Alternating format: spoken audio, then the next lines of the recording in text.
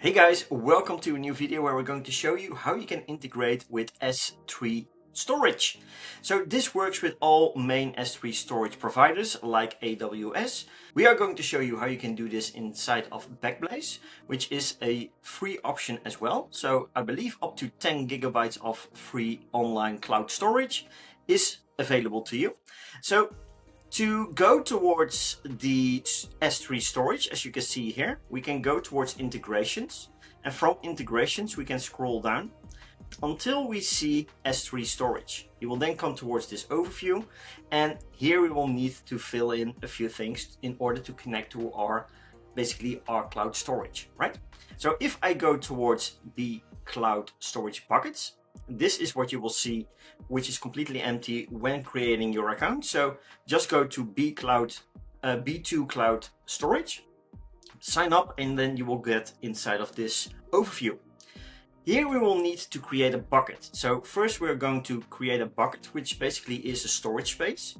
So let's say this bucket unique name would be my personal branding name. So let's just go with CMA.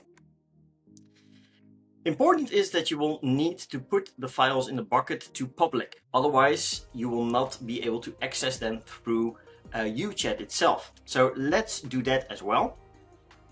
Then for the default encryption and the object lock, we will both leave them at disabled.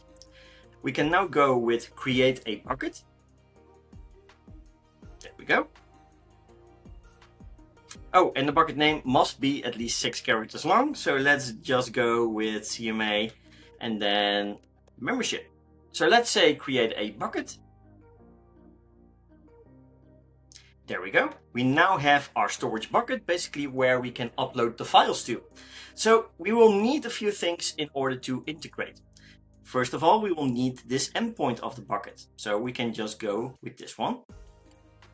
Just say copy and then paste it directly inside of the endpoint inside of the UChat interface.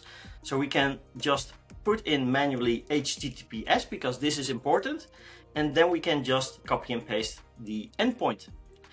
Then we will need a key, secret key, we will need a bucket name and the region. So in order to get all of these, we can go towards the cloud storage, we can go towards application keys. From here, you will see that you will have a master application key, but we are going to create a new application key. Just press the button and we can name it whatever we want to. So for me, this will just be UChat. And then I will just say which workspace. Let's say this is my UChat Omni-Channel workspace. It is important that we allow access to the bucket to all and that we have the type of access read and write. The prefix and the duration we will leave just blank because those are optional and not needed in creating this key. We can now press the button create new key. You will see that you will get a key ID, so we can copy and paste this. So we can just go towards the key section inside the integration. And now for the secret, it's not as obvious, but we need the application key for this. So if we say copy and paste this in, we should be good to go. Then we need to have the bucket name. So what did we name the bucket itself? As you can see, if we go back towards buckets, and let's make sure that this is all being set. Okay, so this is all being set. We can go back towards buckets and we can just copy and paste this bucket name. Last but not least, we also need the region. The region is actually inside of the endpoint as well, but you can also find it inside your account by going towards my settings. And from here you will see data is stored in region US East. So let's just copy this part and fill that in as well. If we press save now, we should get a verified status. So let's take a look. And we actually do not. So we get a failed status. So let me just troubleshoot this and I will come back to you after. So inside the bucket, it is also important to mention that the files in the bucket are set to public. As mentioned, for some reason I did not update this. So let's just go with update bucket. And let's try this again. And there we have it. We now have a verified status. So now that we integrated with S3 storage, we are now able to go inside the flow builder and upload any files. All those files will then be uploaded towards the storage as well. So let's take a look at how that works. So I have a flow, really simple flow, just called S3 storage. So let's just upload an image. I already had one here, but let's do it from scratch. Let's go with rich media. Let's say image. And let's say I want to upload some from my computer. So let's go with an image that I did recently, a thumbnail that I uploaded on my profile yesterday, but I want to have that inside the storage as well. As you can see, this is now been uploaded. So if we're going to press save and publish, it will take a few seconds to pop up. Here we go. And now we should also see it inside the cloud storage as well.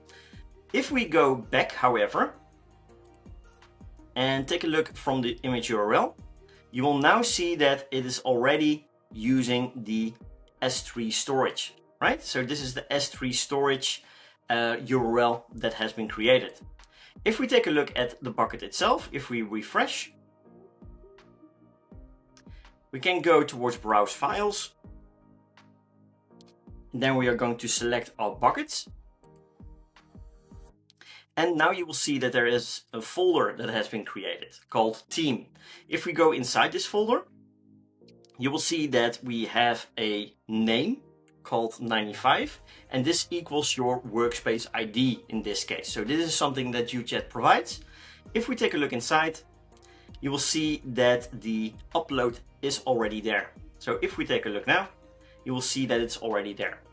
Sometimes if you have larger files, it could take a few moments to make it visible inside of your backend bucket because it's uploaded by API, and that might have some kind of caching issue. Or if it's a bigger file size, right, then we already have the image URL or the file URL, but it will take a little bit longer for it to show up inside of this storage.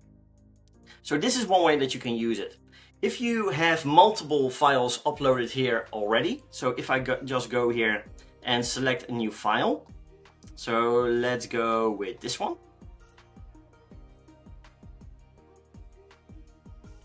There we go. And if I want to use this, I'm just going with the S3 URL. I'm just going to copy the link address and then go inside the select media file, in this case for images. And I'm just going to paste this in, press that, and then we should get that file as well. So everything from your browser, basically from your bucket list on the backend, you can just grab the image URL and then use it inside of your rich media files. So if you have a video, you'll go towards the rich media video section, and for images, you will go towards the image section. So to be clear, every single file that is being uploaded soon as S3 storage has been integrated, all those uploaded files will end up inside of your S3 bucket. So in case of a media storage issue with UChat, your files are still safe and should still show inside the chatbots at all times. So with this integration, you are able to basically safely store your images, your other kinds of files like text files, PDFs, video files, all directly inside of the S3 storage, and be able to use them inside of your chatbot as well. So if you have any questions, do let us know, and we'll try to help you out as soon as possible. But for now, have some fun trying this out. Have a great day, take care, and talk soon.